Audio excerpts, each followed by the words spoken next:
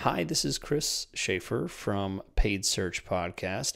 Today I'm going to walk you through setting up a new campaign, specifically a search campaign for your new account. So if you've never set one up before, you're not sure about the settings and what to target, this will step you through the process. It's relatively simple. Let's get started with a brand new account that I've set up.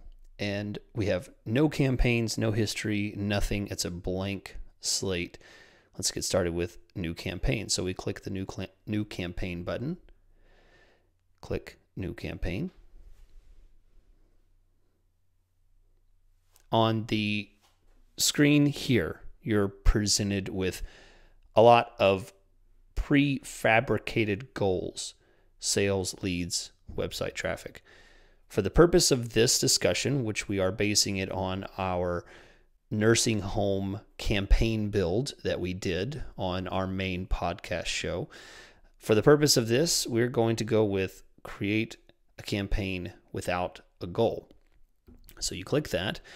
Next is something you have to choose. You have to choose what type of campaign you want. For today's video, we will only be talking about search campaign. And then finally, we get to completely skip this step. It's not really important. It's not a requirement. So you can just hit continue. So on the corresponding page, after all that is done, you are presented with the basics of the campaign settings. So let's name this one search. Next, we want to make it dedicated only to search. So we turn off the display network. We're going to leave the Google Search Partners turned on for now. Next, let's take a look at the additional settings. If you want to ensure that your campaign does not start without you being aware, what you can do is choose a start date way into the future. That's one thing you could do. Set it up for December 2020. Now you will not accidentally start your campaign. That's not what I'm going to do. I'm just going to go ahead and let it stay for today.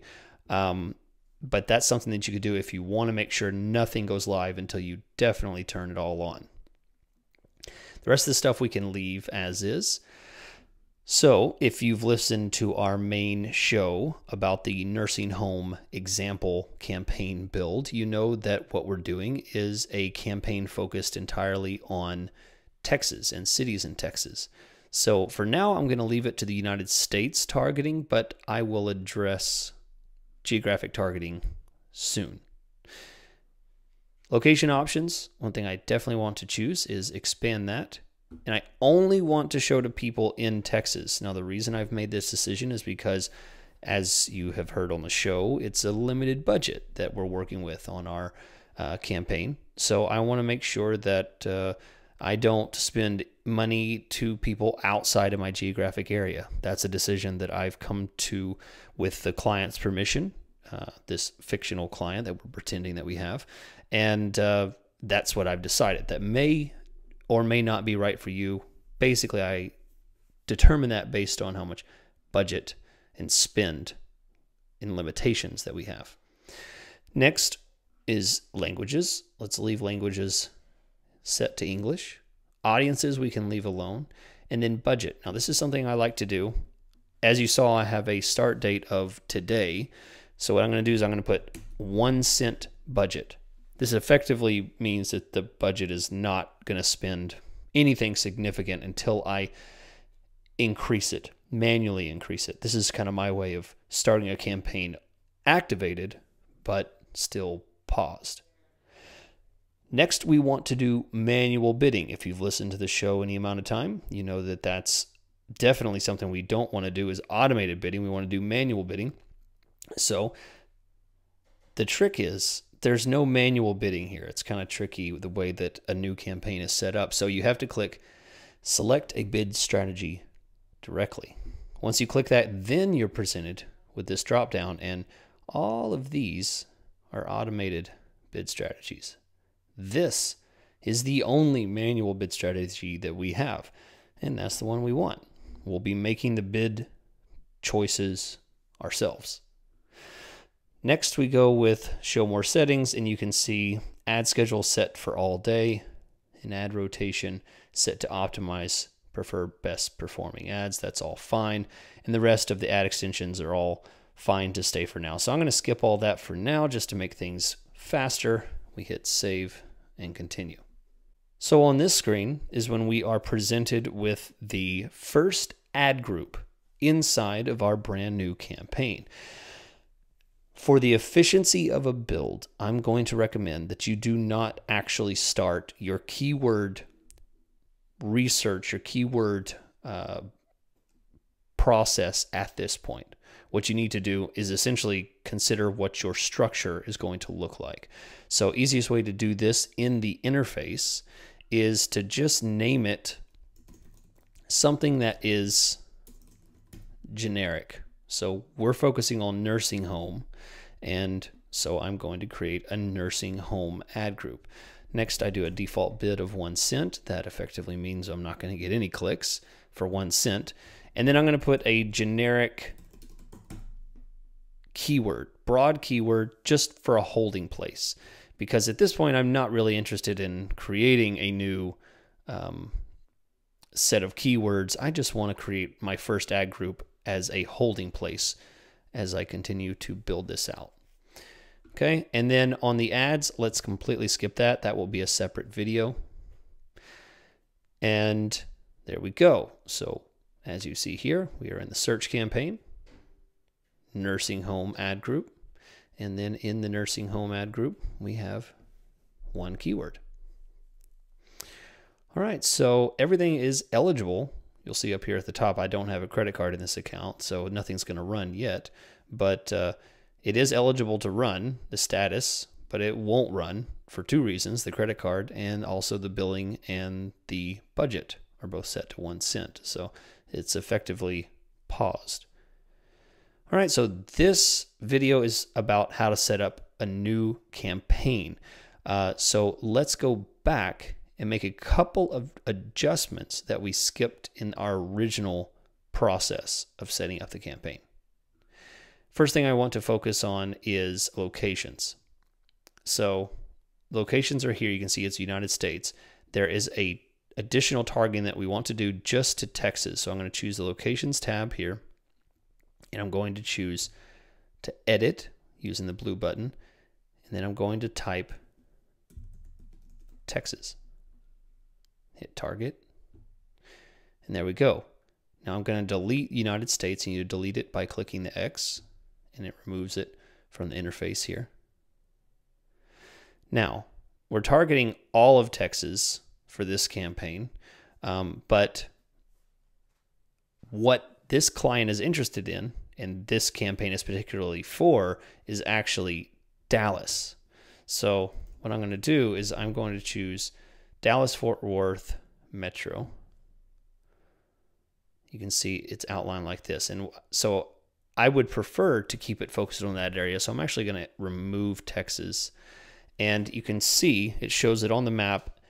This is a really wide area. If you're not familiar with the Dallas-Fort Worth area, this is extremely large, several hours around this entire area. This is a little big.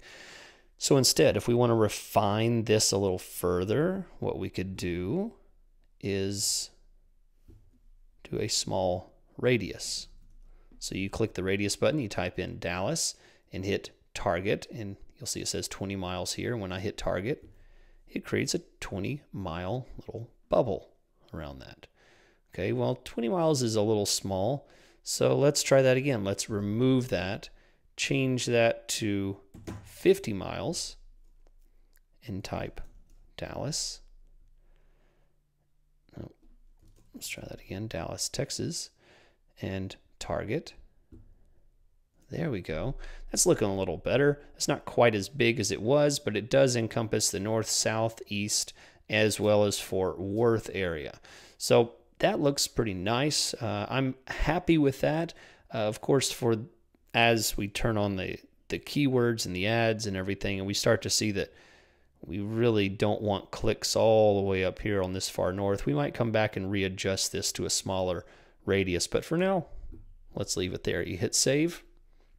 We've now addressed our geographic targeting in the locations. Next, because we're working with a limited budget, let's change the ad schedule. So on the ad schedule, I hit the edit button. And what I'm interested in is I'm going to go during waking hours. I think it's going to be most appropriate for this client to get clicks during waking hours, not at 3 in the morning, typically during times when they can answer the phone. So let's go to actually their office, let's say their office opens about 8 o'clock and it closes around 1800 hours. So that sets it for all days. Now, if you want to remove Sundays, for example, let's say they're not open on Sundays, we would go to edit. We'd click the box next to it, go to edit, and then click remove.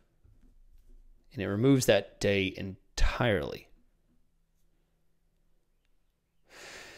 So now we're advertising 6 days a week from 8 a.m. to 6 p.m. And you wonder, well, is that Dallas time because you're targeting Dallas? No, that does not always indicate where you're targeting does not indicate where your ad schedule is going to be determined. It's down at the very bottom. If you look, this is Central Time, Central U.S. time. So it is at the account level is what our ad schedule is currently set for. So it's important to note that. Next, let's go and set some audiences. If you're not familiar with audiences, I would encourage you to go listen to the Paid Search podcast and search for one of our audience discussions. So for now, I'm not going to explain what they are, but I'll talk about how to add them. So essentially, you click the Add New Audiences, make sure that you're on the Observation tab, or radio button, I should say, and then Browse. Once you click Browse, you can scroll down to go to In Market. And for the purpose of making this short and sweet, I'm going to just click each of the major in-market categories. But there are other things that you can add. You can choose detailed demographics as well.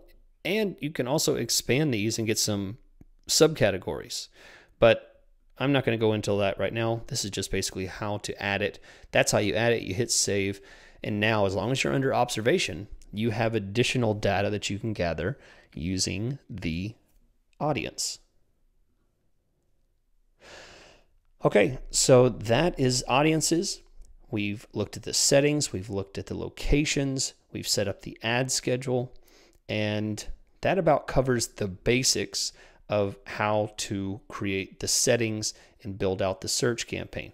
One final thing that I'll say, and again, check out our main show, Paid Search Podcast, so that you can decide how to best complete and build all of your ad groups.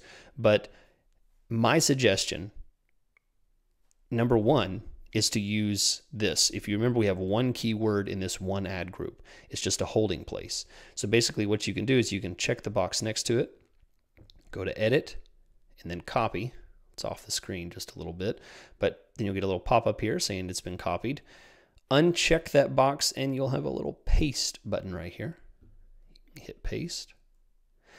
And it gives you an option to paste one ad group into your campaign. So now what you've done is you've duplicated this one ad group, and you can do this multiple times. Let's say you want a total of, you've decided that you're going to use 6 ad groups. So you can do the same process and copy 2 at a time.